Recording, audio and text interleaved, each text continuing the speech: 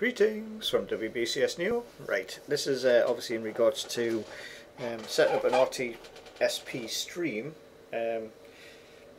through OBS to feed into YouTube for a live broadcast. So we'll crack on with it because I want to try and get all this stuff done today. So first thing first, go to your browser, which might be Chrome, Firefox, Safari, whatever you're in. What you want to type in first is you're looking for the OBS software, okay, or Open Broadcast software. So I would type in obviously OBS Studio. Oops, helps you get type right. From there we should get, if you've typed the right one, you should get this one, which should point to obsproject.com. Anything else is probably fake and probably end up installing loads of dodgy software and you don't want to know about it.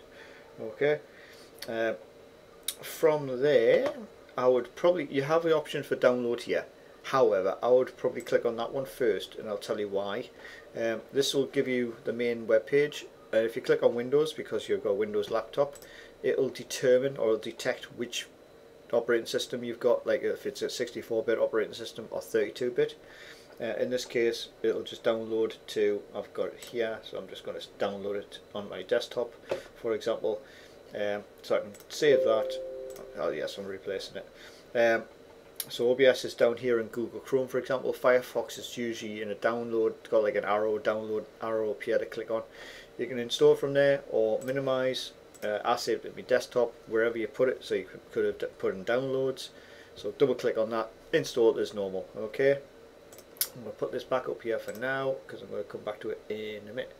Right, so don't need that, I've got YouTube there, but I'm going to come back to that in a minute. Okay, right, so what we're going to do is, once you've installed the software, if you launch OBS Studio, what you should get is something like this. Okay, now ignore this bit up here, this is just a repetition of what I'm seeing on the screen. So I'm seeing this, but it's doing it within the screen, so it's an infinity screen. Okay, ignore that. In here you will normally not have anything at all. Okay, these two areas will be completely blank.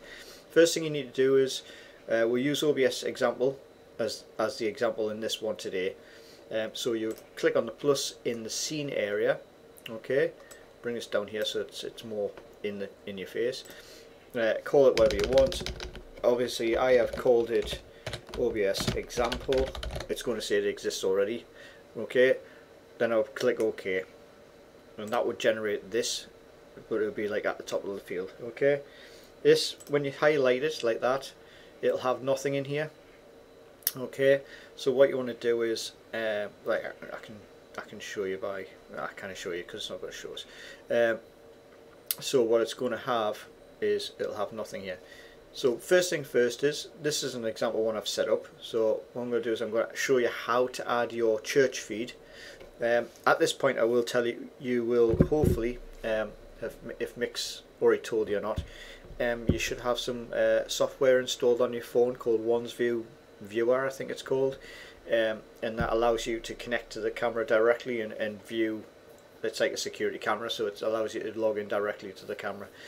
Okay, within there I will probably email the link or what I think should be the link for the RTSP stream. I'll get it right, I always get that wrong. The full link for it. Okay, but I'll show you what it roughly should look like. But if you check within the camera app, that will actually give you a proper up-to-date one, because it might change, like the IP address might change on it until we actually fix up a static IP for the camera. It will probably change. So you click on plus in here. Okay, that's going to ask you what you want to add basically. Up here you want a media source. Okay, and we'll get scene selection, media source, we'll just call this church. Okay, or church cam, whatever you want to call it. It doesn't have to be anything specific. We can be rude if you like, obviously you're not going to do that. So we'll call it church for this example. It comes up like this, local file. Okay, untick the local file box because it's not a local file. You want it a way of entering what you want to do. Okay, so the other thing you want to do is untick this box. Okay, tick this box, use what hardware decoding where possible, and untick that box. I found this seems to keep the camera alive.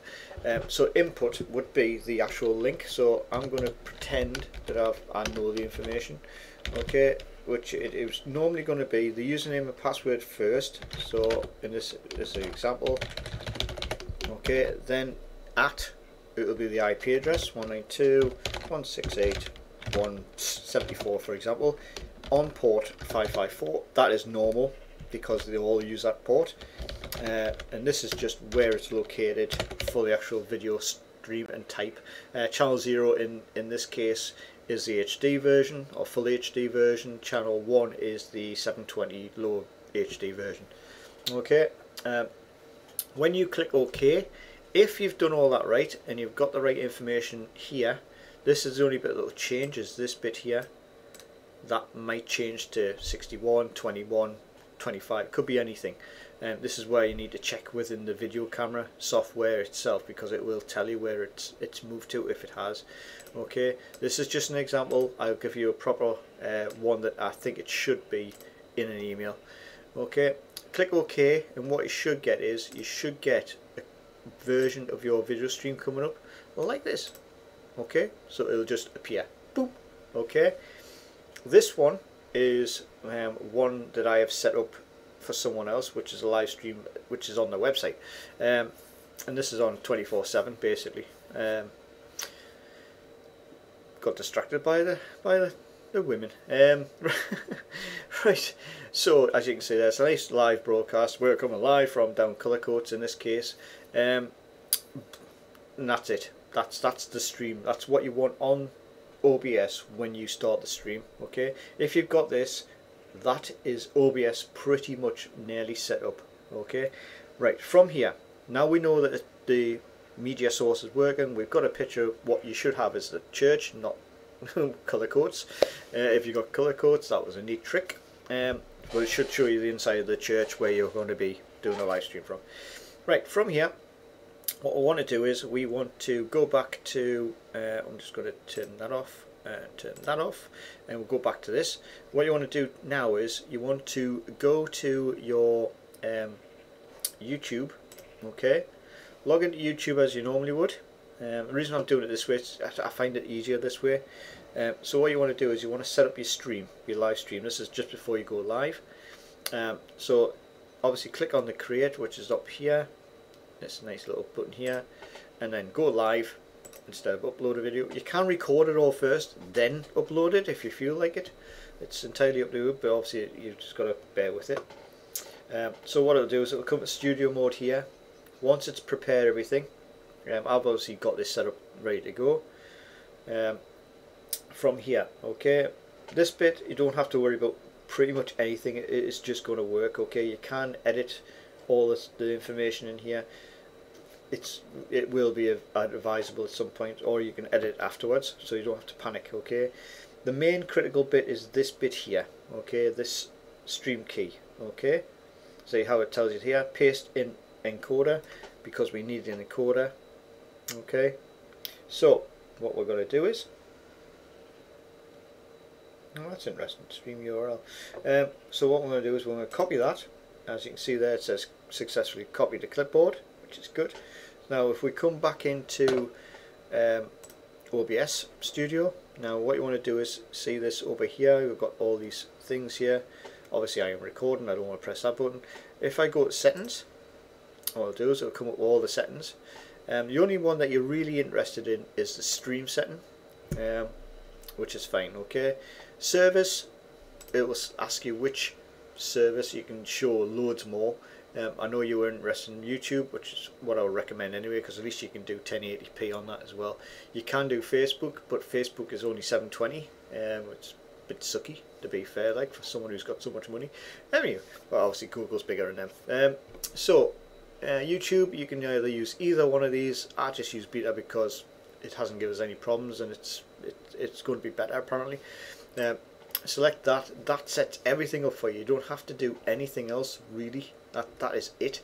Okay, now the key that we copied, we need to paste in here, so you just highlight the whole thing. Okay, you can delete it first, then if you use Control and V, or if you right click, you should be able to paste. Okay, I'm not going to show the key because that means someone will hack into my video stream.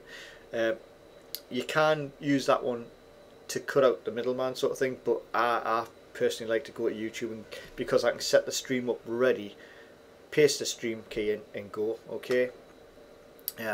Once you've done this once, I think YouTube does use a specific key for you, so it's not critical. Okay, so once you've done it once, you can just keep it there, and you can make a copy of the keys in a text file if you want, and just paste them for Facebook.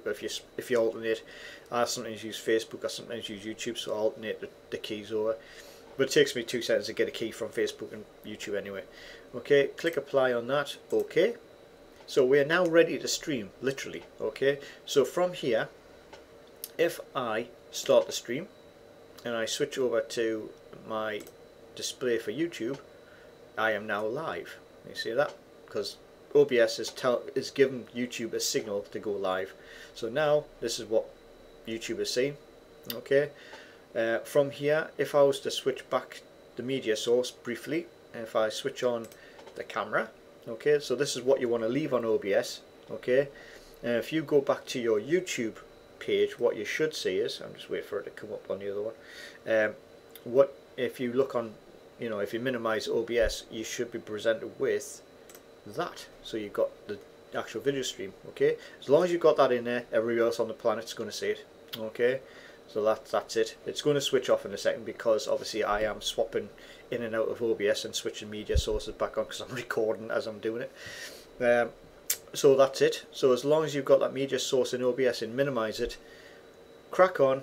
When you finish with YouTube, I would probably recommend ending the stream in YouTube first before you kill off OBS. Otherwise it's going to see you go a bit ishy squishy on the end. Kill the stream off first. Okay, so I'm going to end the stream. Okay, and click end. Okay, from here you'll get the option to either dismiss it, which means it won't show it at all in YouTube.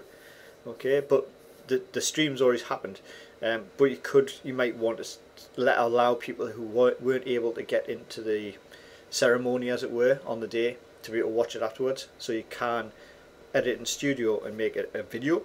So you've got the best of both worlds. You can do a live stream and get rid of it, or you can do a live stream and actually have it as a recording in YouTube as well, so other people who couldn't get there on the day can actually watch it back if they want to at a later date, whenever they want, because it's always there until you delete it. So I would do that. I would edit in studio for this sort of thing, and it gives everybody an opportunity to catch up with it. You know, you could give it a month expiry date and then just delete it after a month if you didn't want it after a month. Okay, that's entirely up to you. You may get more views and hits and ratings if you keep it all on, so the more the merrier.